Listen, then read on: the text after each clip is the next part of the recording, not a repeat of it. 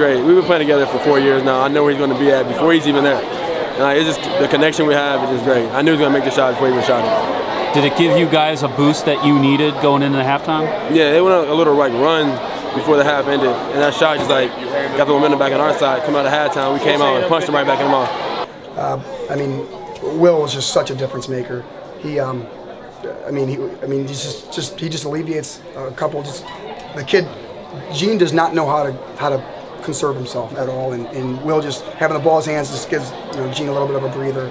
He brings everything. I mean, he literally can do everything. He plays 1 through 5, and when he was out, we were missing a guard as well as a big. So when he came back, he leads us. He helps in assists, rebounds, points. I mean, he literally can do it all. So that's what we were missing when he was gone. I was as pumped up as I've ever been for a regular season win. One was because we were just godforsaken awful yesterday, and the second piece is I think so highly of their program and the guy leading it.